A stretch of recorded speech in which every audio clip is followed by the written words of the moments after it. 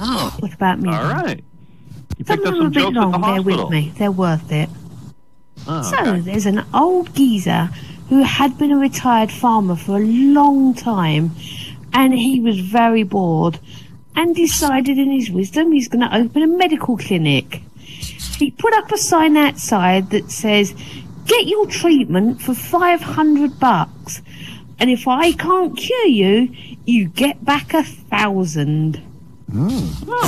So, Dr. Young was positive that this old geezer didn't know beans about medicine. I thought this would be a great opportunity to get $1,000. He went to Dr. Geezer's clinic, and this is what happens. Dr. Young says, "Dr. Geezer, could you help me? I've lost all taste in my mouth. Could you please help me?" Dr. Geezer instructs the nurse, "Please bring medicine from box 22 and put 3 drops in Dr. Young's mouth." Dr. Young screams, "Ah, that's gasoline!" Dr. Geezer says, "Congratulations, you're cured. That will be $500. Dr. Young gets annoyed and goes back after a couple of days, figuring to recover his money. Dr. Young says, "I have lost my memory. I can't remember anything." Dr. Geezer yells, "Nurse, please bring medicine from box 22 and put 3 drops in the patient's mouth." Dr. Young retorts, "Oh, no, you don't. That's gasoline." Dr. goes, "Congratulations, you've got your memory back. That will be 500. Now, after having lost 1,000, he leaves very angrily and comes back after several more days. He says, "My eyesight has become very weak. I can hardly see a thing." Dr. Geezer says, "Well, I don't have any medicine for that. So here's your $1,000 back." Dr. Young goes, "But that's only 500. Dr. Geezer goes, "Congratulations, you've got your sight back. That'll be 500. It's a good one. Beautiful. Yeah. So, a young male patient just recovered successfully from a sex-threatening health attack. He was wearing an oxygen mask over his mouth and nose and laying on a hospital bed. A young nurse came in to clean his body with a sponge. The patient noticed, "Are my testicles black?" The nurse replied, "I don't know, sir. I'm just getting you clean." Patient repeated again, "Are my testicles black?" Nurse was quite embarrassed to answer the question, said, "Sir, everything should be okay." The patient just kept on asking again and again, "Are my testicles black?" The nurse couldn't bear a patient concerned so much, so she raised his gown, moved her hand to find and grab his penis and his testicles, moved it all around, checked very closely. Suddenly the man ejaculated on the nurse's hand. The man gets frustrated, pulls off his oxygen mask and yells loudly, "Ma'am, thanks, but I still need to know, are my test results back?"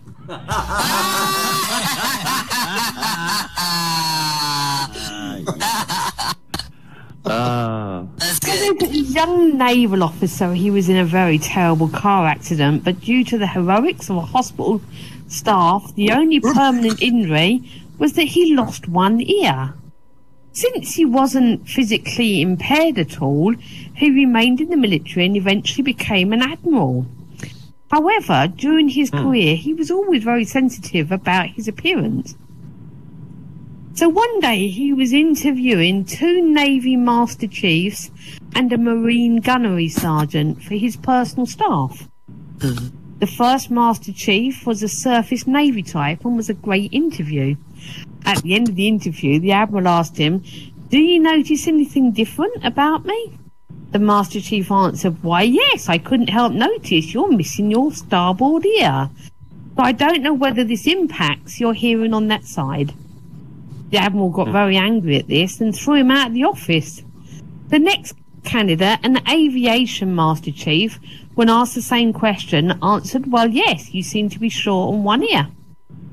The Admiral threw him out also. The third interview was with a Marine gunnery sergeant.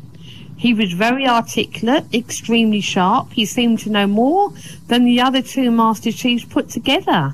The Admiral really wanted this guy, but went ahead with the same question. Do you notice anything different about me? To his surprise, the gunnery sergeant said, yes, you wear contact lenses. The Admiral was very impressed and thought to himself, what an incredibly tactful Marine. And how do you know that? The Admiral asked. The gunner replied, well, sir, it's pretty hard to wear glasses with only one ear.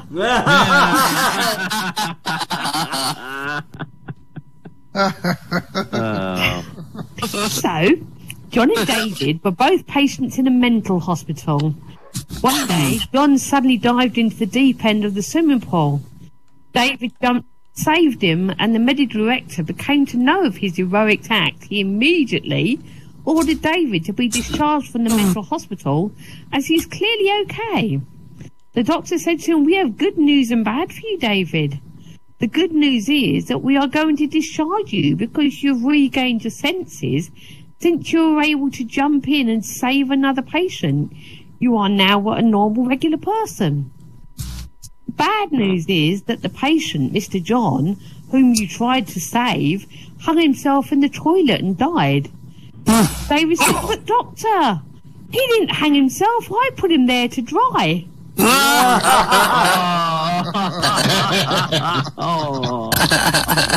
Blimey. So, there's a man, he had a very serious illness and he was in a coma. Late one night, he regained consciousness. He found himself in agonising pain in the hospital's ICUs, tubes up his nose, wires monitoring every function, and a gorgeous nurse hovering over him. He realised he'd obviously been in a very serious accident. She gave him a deep look straight into his eyes, and he heard her slowly say, you may not feel anything from the waist down. Somehow he managed to mumble a reply, oh, okay. Can I feel your tits then?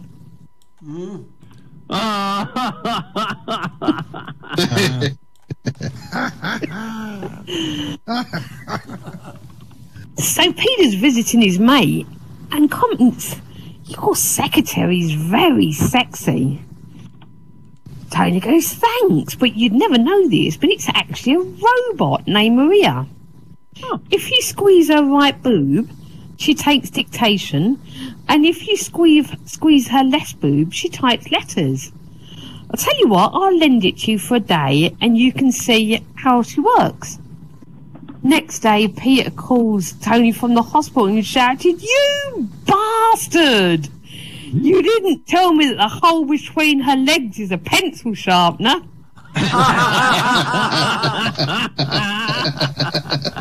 Oh my I guess you got the point. That was given the point. Needle dick the bug God. fucker. Right. So Jerry was in the hospital and he was recovering from surgery when a nurse asked him how's he feeling. He said, I'm okay, but I really didn't like the 4-letter word the doctor used when I was in the surgery. He answered, what did he say? Asked the nurse. Oops. Oops. Has anybody seen my watch? Oh my God. 2 little kids are in hospital beds next to each other. The first kid leans over and asks, what are you in here for? The second kid says, I'm here to get my tonsils out and I'm a little nervous. The first kid said, you've got nothing to worry about at all. I had that done when I was 4. They put you to sleep and when you wake up they give you lots of jelly and ice cream. It's a breeze. Cool, says the second kid. What are you in here for? A circumcision, says the first patient. Whoa, exclaims the second kid. Good luck, mate. I had that done just after I was born and I couldn't walk for a year.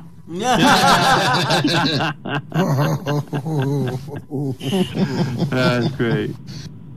So this is my last one for the night. Okay. I was sitting in the waiting room of the hospital after my wife had gone into labour, and the nurse walked out and said to the man sitting next to me, "Congratulations, sir, you're the new father of twins." The man replied, "How about that? I work for the Double Mint Chewing Gum Company." The man then followed the woman into his wife's room. About an hour later, the same nurse entered the waiting room and announced that Mr. Smith's wife had just had triplets. Mr. Smith stood up and said, "Well, how do you like that? I work for the 3M company." The gentleman that was sitting next to me then got up and started to leave. When I asked why he was leaving, he remarked, "I think I need a breath of fresh air," the man continued. "I work for 7-Up. Oh my God. I knew I said right. Frankie, everybody.